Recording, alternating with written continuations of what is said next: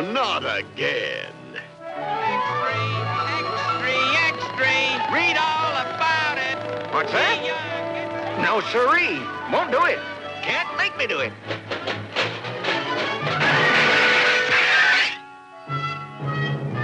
Can't make me do it. Read all about it. Here you are. Get your March 15th. Old Man Whiskers rides again.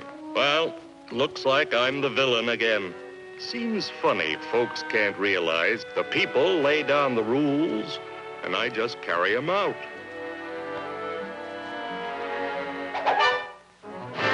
My income tax is murder. Rubber, you gone crazy or something? You're driving me to the wall. Can't pay it. Crops weren't good. Where do you think I'm gonna get the money?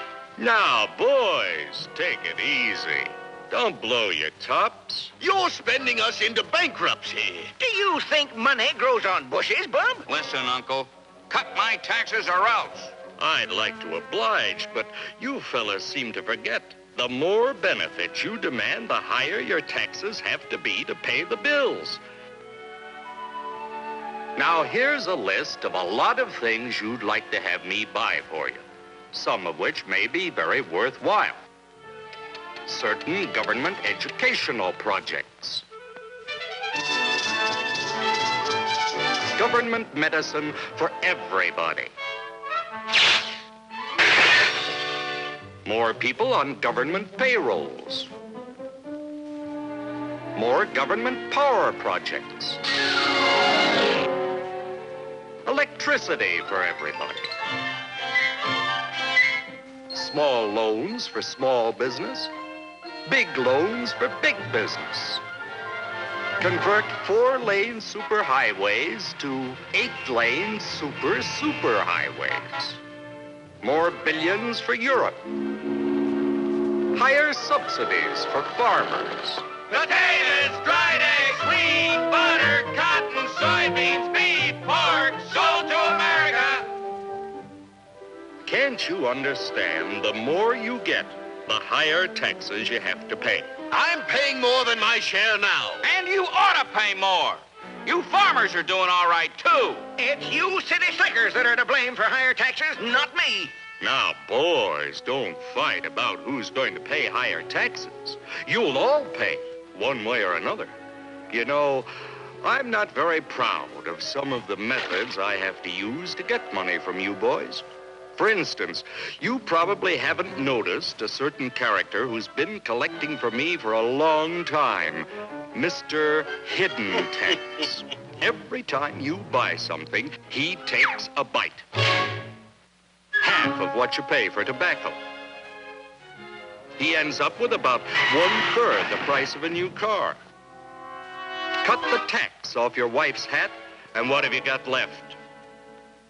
Every time you buy a suit, he's right there to snip off his share.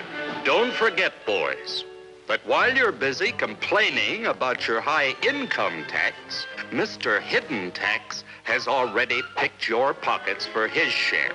Add up the annual taxes the average person pays, and it's just like he has to work 3 months each year to pay his share of government expenses.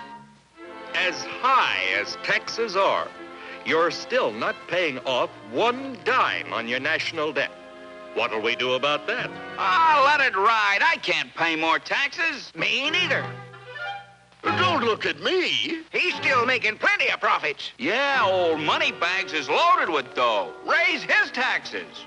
Sounds logical, but let's look at the results.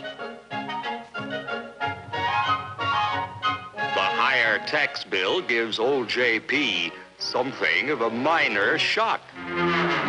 Oh, no, not again. Here's what usually happens when we raise corporate taxes too high. First, I've got to pay my present taxes. Part of the profits have to help pay for the new plant. Must keep ahead of my competitors. Maybe I can skip a dividend. No, can't do that. have to keep my stockholders happy. I might want them to invest more money in the business. Have to put a little by for rainy days. They come to everybody. Well, there's no money left to pay the tax increase. There's only one thing to do.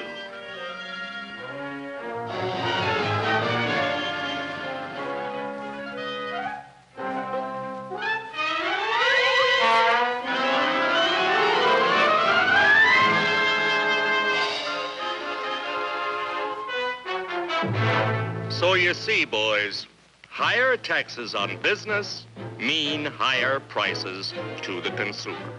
And if prices get so high that customers aren't able to buy the goods industry produces, everybody suffers. Everybody has to pay for government spending, one way or another. The more government services you get, the more taxes I have to collect from you to pay the bills. I can hardly sleep nights worrying about balancing the budget. Looks like I'll never stop writing in red ink. You lobbyists are giving me nightmares with your hands out for more and more and more money. Another emergency, Uncle.